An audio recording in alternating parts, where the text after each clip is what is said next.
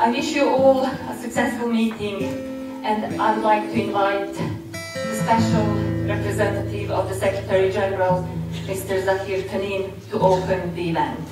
Thank you. Thank you very much, Diana, for your opening. Distinguished guests, colleagues, and friends, we are happy to welcome you to the 2017 UN Global Open Day on Women, Peace and Security in Kosovo. At the outset, I extend my heartfelt thanks to the participants at today's event. Our keynote speaker, President Yahiaga, the representative of the Secretary General of the UN office in Belgrade, Simona Mikulesko, Ambassador Jan Brato of OSCE, Andrew Russell, the UN Development Coordinator, and Flora Mazzola of UN Women. I would also like to thank all the panelists, the Agency for Gender Equality of the Prime Minister's Office, the chairperson of the Women's Caucus of the Assembly of Kosovo, Kosovo Police, as well as the judges, prosecutors, journalists, and civil society representatives attending today. I thank you all for your interest, your support, and your commitment. I would also like to extend my thanks to the many people who have helped to put together such an impressive program, in particular the Gender Focal Point team at UNMIK. Since 2010, Global Open Days have celebrated the achievements following UN Security Council Resolution 1325 on women, peace and security. The main objective of the Global Open Day is to provide a platform for women and girls to raise their concerns to UN officials about matters that affect their lives and prevent them from participating as equal members in society. Resolution 1325 generated momentum for change and challenged global institutional apathy. As such, this resolution was a most important step, but it was only one step. Practical implementation of this resolution remains a challenge. Resolution 1325 evokes an idealized role for women in peace and security, but the empirical observation is clear. The role of women in peace processes is not yet systematic. The role of women in sustainable peace is not yet as it was envisaged. Noble intentions and goodwill cannot alone ensure the active participation of women in peace and conflict resolution. Political determination, concerted action, and institutional and cultural reforms are needed. We must also consider the peace and security are objectives within a broader spectrum of societal needs. Women in peace and security should be seen as a part of a larger landscape of equal participation in political, social, and economic life. We might consider that women have increasingly participated in politics, including leadership, since the 1960s.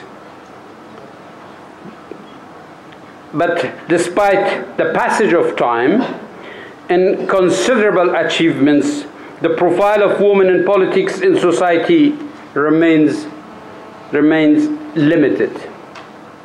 In this respect, focus on peace and security might be too narrow. Women should play an active role in all vital processes, in all walks of life. Equal participation requires equal access, equal resources, and equal acceptance. Participation itself is not the goal, but rather is one step towards the goal, that being the ability to exert influence for positive and sustainable change. To quote Secretary General Guterres, and I quote, "Historic imbalances in power relations between men and women, exacerbated by growing inequalities within and between societies and countries, are leading to greater discrimination against women and girls around the world. Tradition, cultural values, and religion are being misused to curtail women's rights, to entrench sexism, and defend misogynistic practices." End of quote. It has been said that in many places, women experience a continuum of discrimination and violence from the womb to tomb, their potential as well as their rights being systematically ignored by states and communities. This situation must be challenged. Women must be able to vote, to run for office, to take part in policy and decision making, to participate in an active and healthy media. Ultimately, women must be not only beneficiaries, but the drivers in social and economic recovery. Women must participate and contribute to all stages of the peace process, from conflict prevention to peace building, from peace building to recovery and development. This is the United Nations commitment to women in peace and security. Political settlement between conflicting parties can end conflict, but too often fails to bring lasting peace.